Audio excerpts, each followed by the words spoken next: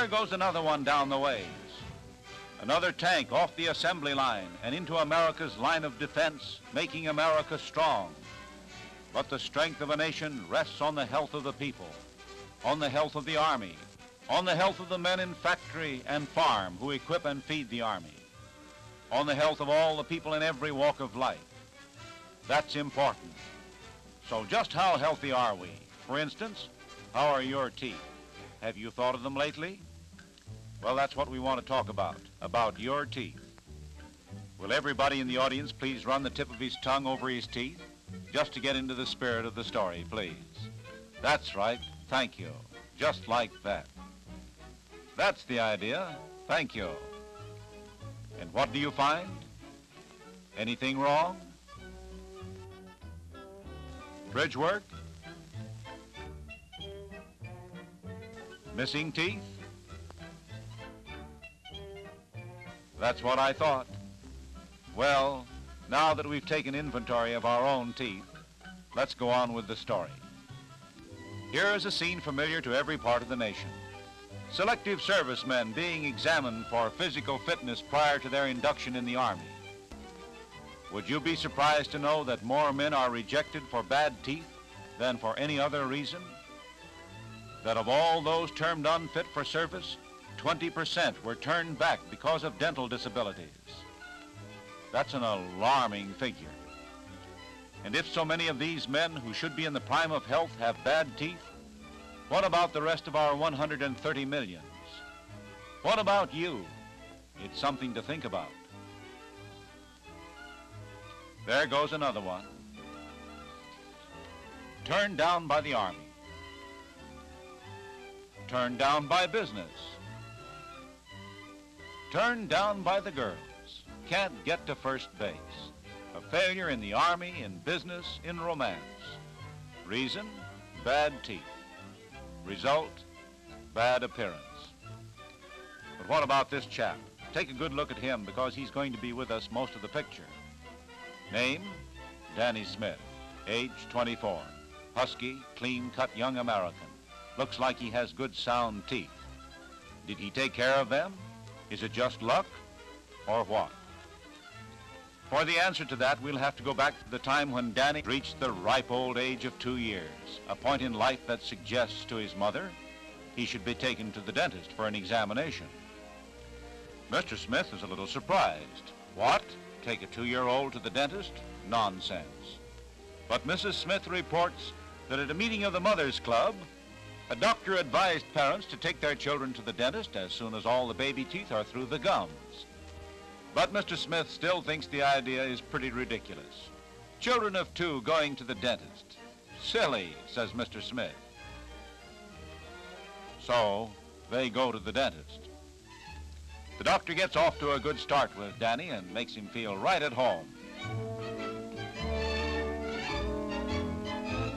Child psychology, they call it nowadays.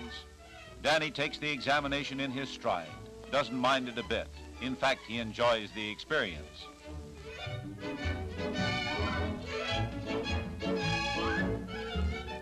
He'll remember it as good fun when it comes time for the next visit in 4 months.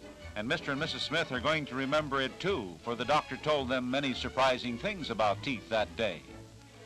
For instance, he informed the Smiths they could walk along anywhere and stop almost anybody and find they have decayed teeth. Yes, anybody at all. Take this in a hurry, gentlemen. Like almost everybody else, he has decayed teeth. And what does he do? Well, let's see what he does. He thinks it over very carefully and then decides he's too busy to take care of a little cavity. It doesn't hurt, and after all, what's a little cavity? Nothing. Months go by and a year goes by, and then what happens? Our friend comes running, and now the little cavity has become a big cavity, and the little pain is a big pain. So suddenly, he's not too busy. He wouldn't bother with the cavity, so he'll have to bother with bridge work. And he didn't want to run up a little bill, so now it's a big bill.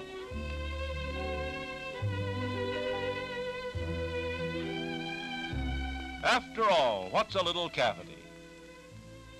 Well, the years pass, Danny, a normal youngster of normal tastes, and that includes candy, grows into a stalwart young man of excellent appearance. Glowing with good health, he reflects the advice and care of his mother, who saw to it through the years of his boyhood and after that Danny had the best of physical attention, particularly in the matter of his teeth. And those regular visits of Danny's to the dentist have paid dividends. He has strong, fine-looking teeth, and they unquestionably aid in the favorable impression one instantly gets of this alert, pleasant-looking young man. Just as they played their part some months back when Danny made application for an important job that meant a lot to him. Perhaps you question the statement that teeth strikingly affect your appearance. If so, take a look at those about you. Better yet, look at this lovely young lady. Since this picture is about faces, observe how bright, healthy teeth complement her attractive face. Nice teeth always help. We don't appreciate how essential they are until we make comparisons. As in the case of these gentlemen, note how teeth affect their appearance. This first one, would you say there was competition for Robert Taylor here, or here, or here? After all, what's a little cavity? Well, let's get back to Danny. We see he has good sound teeth, a must if he would be healthy, and a must if he values his personal appearance. But how about keeping his teeth that way? How does Danny handle that must? Well, like some of us, he sometimes forgets. For instance, he is forgetting that important date he has with the dentist on June 18th. June 18th, Danny. That's today, and you're supposed to go to the dentist. Remember? No, he doesn't remember. Well, we've got some bad news for him. He doesn't know it yet, but one of his teeth is beginning to decay. The strange part of it is, Danny takes good care of his teeth. For example, he eats good, solid food. Very little sweets. But his teeth are decaying anyway. That's how teeth are. There's no way of stopping the decay except by going to a dentist, having it removed, and the tooth filled.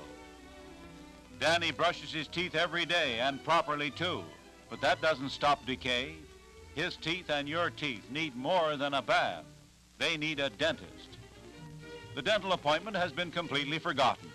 Danny is hard at work, but unfortunately for him, the decay is also hard at work. He just doesn't realize how he'll look if he loses that tooth.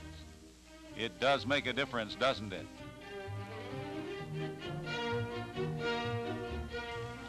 Danny is going to be just another man who wouldn't bother with a little cavity. That is, unless something happens, unless something warns him of the danger. Wow! Well, Danny got his warning. The cold water did the trick, and he's lucky it happened before the decay had gone too far. Yes, the cold water was the pause that remembers, the pause that made him remember he forgot. And before you and I can say, see your dentist regularly, Danny will be sitting in the dentist chair, and the decay has been checked, and the tooth saved. But what's all this got to do with defense, you ask?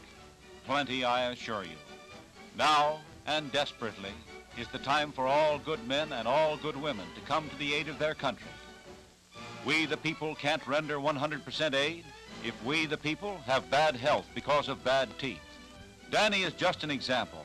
He had the training and foresight to safeguard his teeth, and when danger struck, he stopped the decay that could have sapped his health and made him unfit to serve his country at a time when it needed him. On the state of his health and all our health may in a very large degree depend the strength of our defense. Danny is ready. He has prepared. And the men who are in the armed forces, they will be prepared. They will get the dental care they need. But the men in industry, farmers, students, housewives, children, how about them? Are they getting the proper dental care as individuals or as members of the community? As a matter of fact, you're part of the strength or weakness of this country. How about you?